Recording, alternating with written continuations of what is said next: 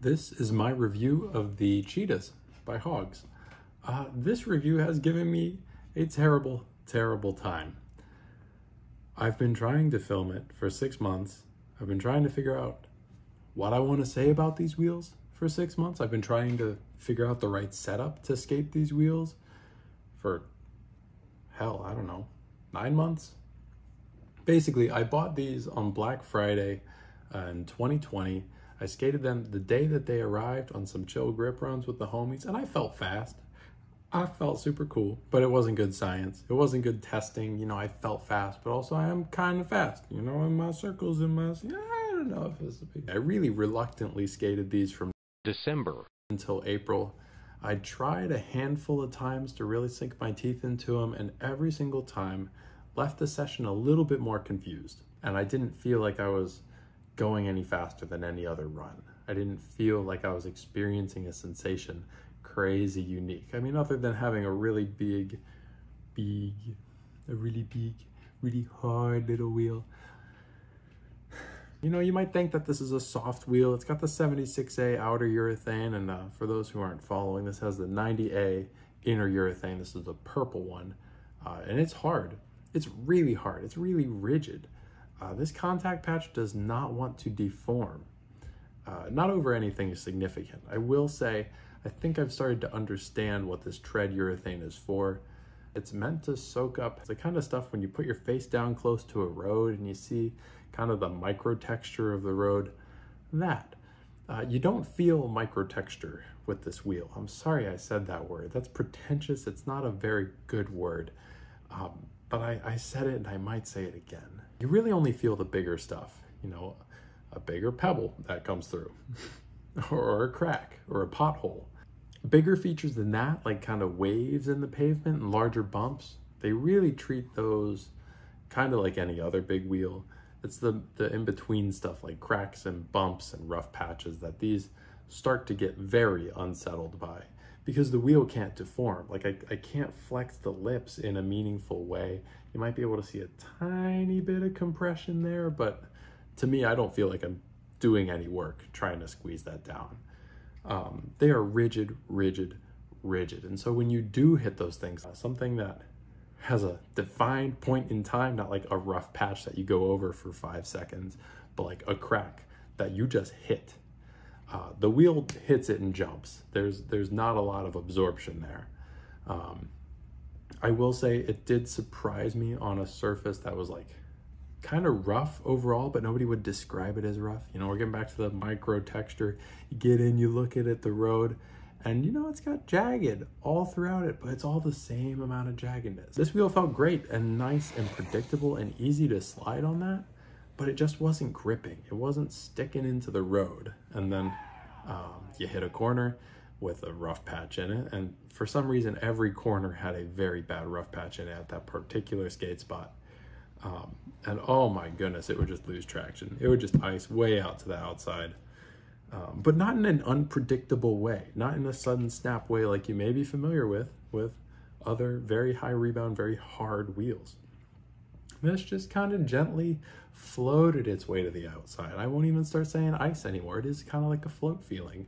It's got enough mass that it's incredibly predictable. Your board doesn't move very quickly with these wheels on it. And I'm not talking about straight line speed. I'm talking about little jerks and bumps, sudden impulses from your body, from your feet, from the pavement. There's no big core to subtract a lot of the weight like you find in the Venom Magnums or the Seismic Alphas. This is a really teeny tiny core, and you might be thinking, no, the 90A core, right, is huge. It goes all the way out to the edges. No, that doesn't hold the bearing in place. Doesn't mean it's a true core. The actual core is this cheapo little shit in there. That's literally straight out of a Cordova. It's an off-the-shelf core that you get from one of these urethane wheel manufacturers. I'm not surprised that they use that, because simply put, it's cheaper. And this is a $90 wheel with a cheap core in it. Put a nice core in it, you've got a $100 wheel or more, and now the people are upset and nobody's buying your wheel because it is $20 more than the next competitor. Well, the wheel apocalypse of September 2021 is among us, and now $90 wheel for a really, really good, very durable, might I add. Great durability. The skin lasts forever. Look, the lips are in great condition. I've been thrashing this, by the way. It's 76A, it doesn't round over. Nice, I like it. Yeah, we're in wheel apocalypse, so now a $90 race wheel doesn't seem that bad anymore, does it? I'm sure it's gonna jump up to 130 bucks. That seems like the best predictions out there for what this wheel is going to jump to. I've had a couple people, you know, in the industry kind of say something or another. Yeah, I'm kind of industry man myself. I'm a big deal. Hey, yo, little break. You can tell it's a little break because the colors have flipped on my face. This is just to say, if you're enjoying the video, give it a like. Yeah, if you like a video, YouTube will show it to you later if you don't finish it all. My videos are long. Sometimes you get distracted, sometimes you have something else to do, you can't finish it. Like the video, YouTube will show it to you later. And then also subscribe. I've got a lot more really cool gear reviews in the works. I'm working on the Quay free killers right now, the red ones, the Flothane ones. That's gonna be a super interesting review. And in addition, we got the big Thaners, the big 85 mil Thaners. That's all I'm gonna say. If you follow me on Instagram, you will probably know what those already are. Owen Campbell 777 on Instagram. You can follow me there, get a little sneak peek. Sometimes I talk about gear there. Sometimes I kind of drop hints as to what I'm feeling about a certain wheel and what's coming out next. A lot more direct platform for us to communicate on there. So shoot me a message, DM. You wanna ask about gear? You wanna just talk about skating? Wanna learn about the Cincinnati, Ohio scene and how you can get involved in our sessions? Let me know. But yeah, check out my Instagram, subscribe, and like the video. Now we've done all the basic bitch YouTube things, let's get back to the review and swap these colors back around. I'm sorry. Yeah, so it's gonna probably be 130 bucks pretty soon. That doesn't mean buy it now, because you don't want to be stuck with a wheel that doesn't work for you. But consider that. They're not gonna be $90 forever. I would like you to say in the comments, I was here while Cheetahs were $90, so that when people look at it in the future and go, oh, Cheetah's a good wheel, they're gonna see your comment and just reminisce about the old times. You know, their parents talk about, grandpappies talk about the 5-cent ice creams and the 2-cent movies. So yeah, they grip when you want, they slide when you want, a nice wheel, go buy them. No, you have to have a good board for it. And it sucks that it comes down to this, because I don't like this being a truth of downhill. If you put it on your ordinary gear, you say your cast trucks or even Savants. I had such a hard time skating this wheel on Savants. It just doesn't have the geometry, it doesn't have the design to put up with the loads that this wheel imparts on you, the grip, the force. And that sucks. That's why it took me so long, in a sense, to make this review, is because I needed to wait until I had the right setup to ride this wheel. And it's made me even doubt the validity of my Quay Killer review, because I did that on my Madrid Nessie, you know, that 8-ply maple freeride board, and my pair of Savants, which are just, you know, they're kind of just like cash trucks plus. I'm thinking that maybe there's a ton of performance that I've left on the table, because I couldn't touch that performance with this wheel until I got my carbon board, until I got my precision trucks, and then I could extract that. Thank you, carbon board. Thank you, trucks. You're doing some of the work here, but this wheel didn't let me unlock it until I had a board and trucks that would respond appropriately, that wouldn't, you know, wouldn't flex, wouldn't rotate out of the ordinary pivot axes that both of those things are supposed to operate on, meaning that this wheel could have all of its pressure very, very even across the contact patch, smooshing it into the road. You have to have a good setup to ride this wheel, and I'm sorry, by good setup, them trucks better be at least $300 and that deck better be at least $200. I say that, there are some very affordable rigid decks out there. Don't hold me accountable to that. So what else is there to say? They're durable. I mentioned that earlier, but they're very durable. Really durable in a lovely way. You would think it wouldn't last very long. You know, there's this little hairline of gray urethane that the wheel comes with from the factory, but that's there for a long time. It's hard to wear down. Additionally, they're relatively predictable, you know, when paired with the right kind of pavement. Pavement that looks smooth it's gonna be pretty predictable on assuming you've got that right setup. The really glassy pavements, the really smooth pavements, those perfect surfaces, these 90A Hawgs are going to grip mercilessly. You're gonna have to have good technique, really, really proper technique, one without pitfalls, one without compromises. Otherwise, this wheel is gonna get you. And I think it's a forgiving wheel. I don't think it's that hard to ride. You just gotta be strong. And when paired with the right board and the right pavement, you have to be even stronger and sure of yourself. Meaning, maybe it's not a good open road wheel. Maybe it's not a good wheel when you're riding in conditions where you're not that confident. Oh, here's a good question. Would this be a good Maryhill wheel? I went to Maryhill and I didn't pack these because I was scared of the weight limit in my luggage. That's how heavy these are. I don't think these would be a very great Maryhill wheel, especially not for racing, because I think a very strong part of Maryhill, a very important part, is getting the draft, being really effective at using other people's drafts to make passes, quick acceleration, things like that. Because these accelerate so slowly, you get into somebody's draft and it takes a while to develop the speed to make a pass on them. These seem like the kind of wheels where you try to get out front early and stay out front by asserting dominance of being able to grip lines that other wheels can't. This doesn't feel like a drafting wheel. And as a result, maybe it's not that good for lighter riders. I feel like you have to be heavy to compress this wheel. I can only presume that's why they came out with the lean Cheetahs.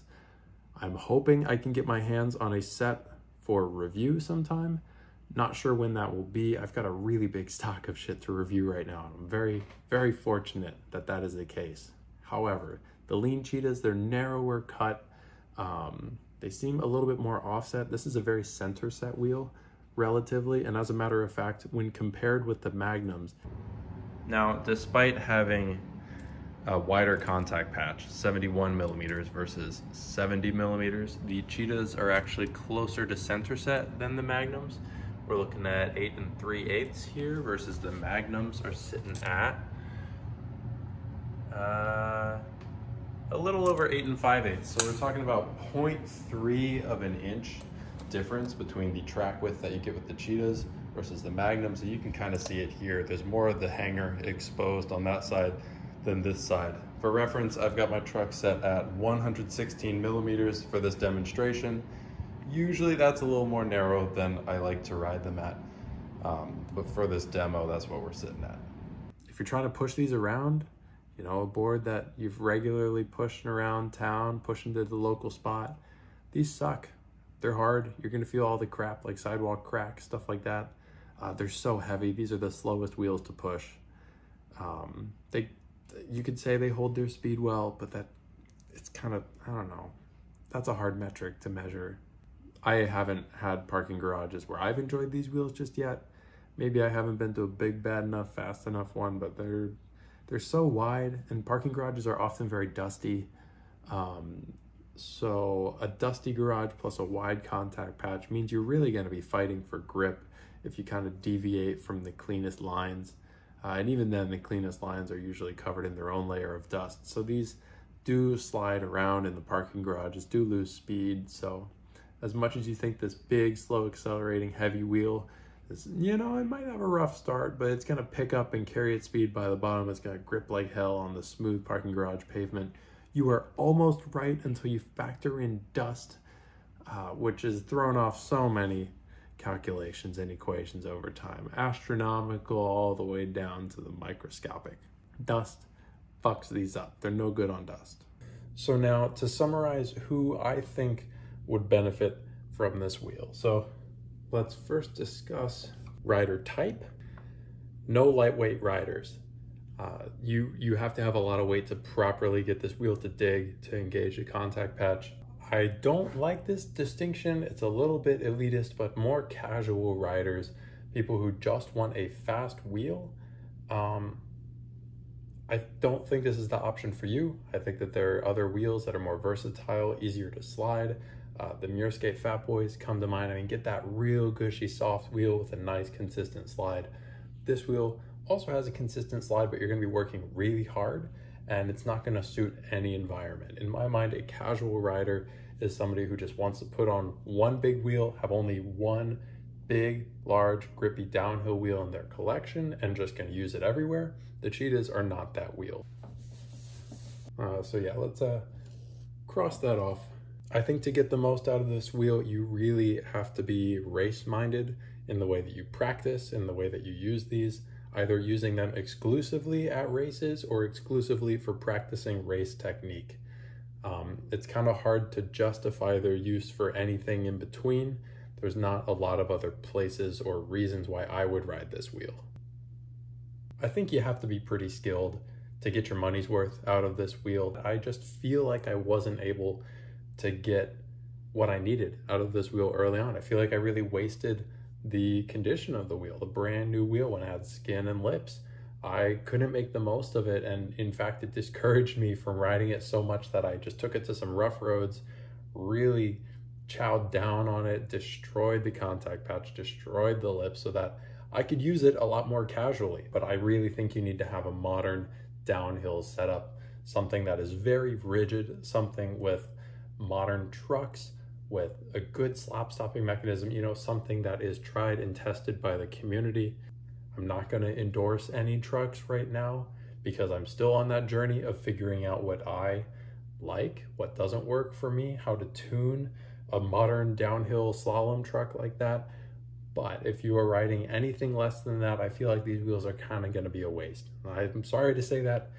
I don't mean to hold these as some elite pinnacle wheel, but unfortunately they seem like they were designed for the top of the best of gear, of performance, of riders, and it's a waste to use them for anything less. Now, this is a really good question because I keep talking about their race performance. I keep talking about them being like a very race-bred wheel designed with racing in mind, not casual skating. But that being said, I don't think that they're just the best race wheel at any track.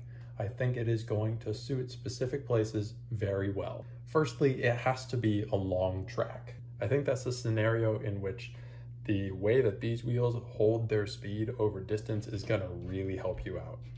I think it's also gotta be a pretty fast race too. We're talking 40 miles an hour and faster. I don't think that you'll be able to get the acceleration to make a slower track like that worthwhile. If you are only peaking at 35 miles an hour or 30 miles an hour, odds are it's a place that you're gonna benefit from a quick acceleration off the line, not from a sustained roll speed.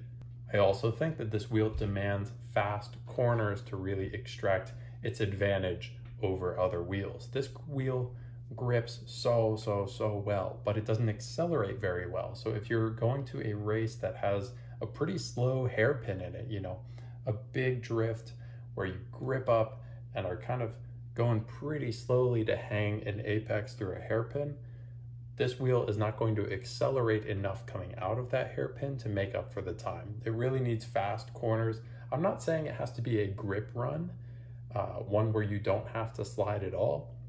However, I think that this wheel has immense braking and it has immense grip that is best utilized with short braking zones at high speed.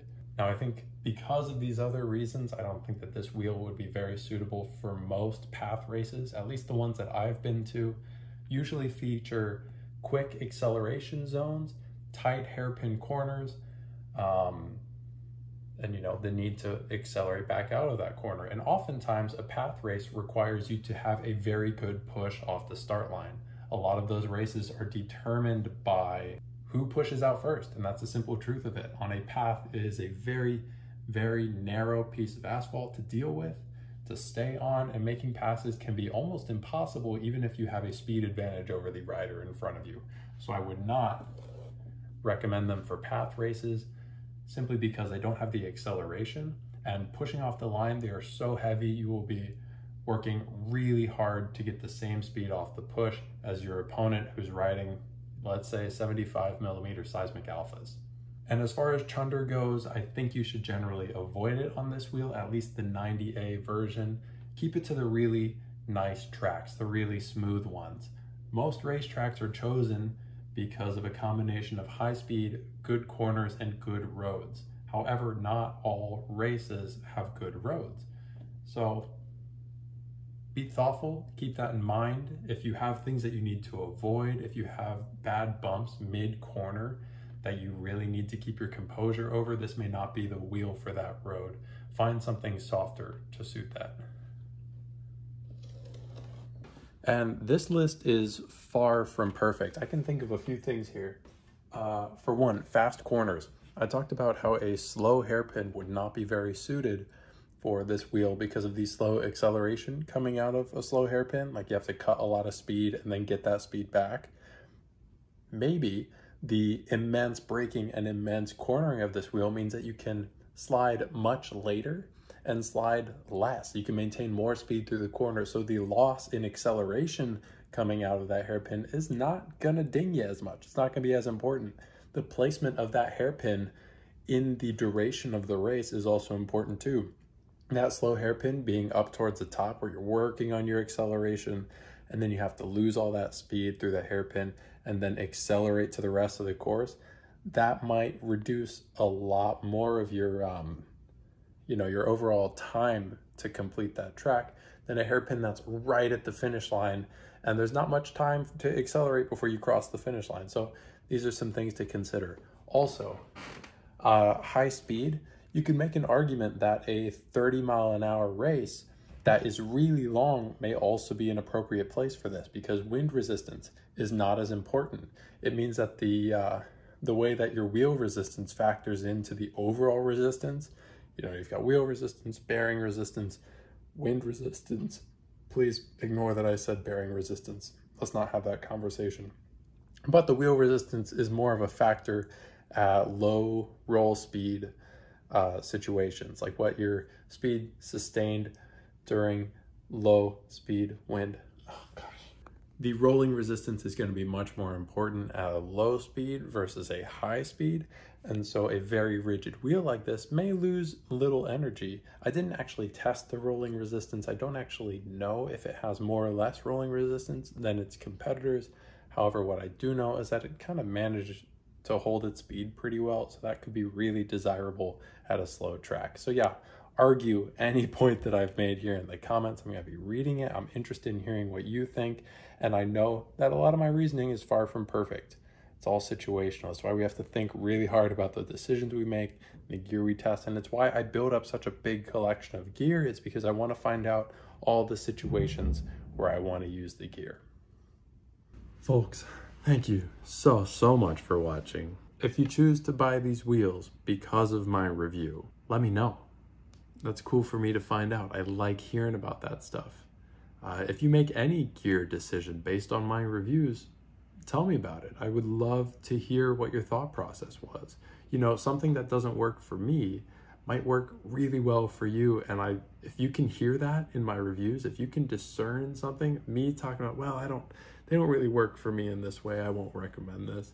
But you picked up things that worked for you and bought a product and have been riding it and you've been right because what I described was accurate. I want to hear that crap. It's a little chip on my shoulder. It's a little bit cool to hear that people are making real world decisions off the things that I talk about here.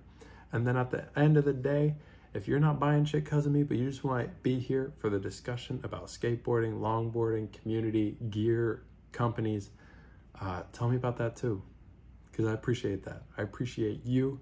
You are so wonderful. Thank you for returning to this channel. And for the new people, welcome to my channel. I'm happy to share this with you. I love this platform for our conversations because it attracts the most inquisitive minds, which sounds corny, but y'all ask really great questions. And there's a lot of learners here. We're all learning. I'm learning.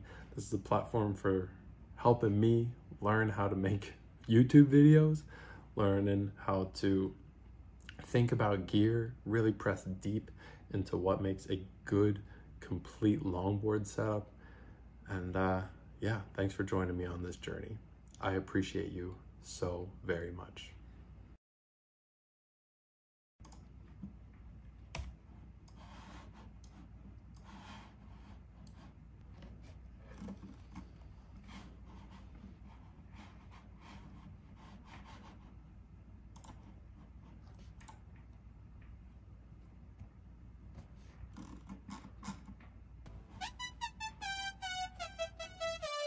repeat.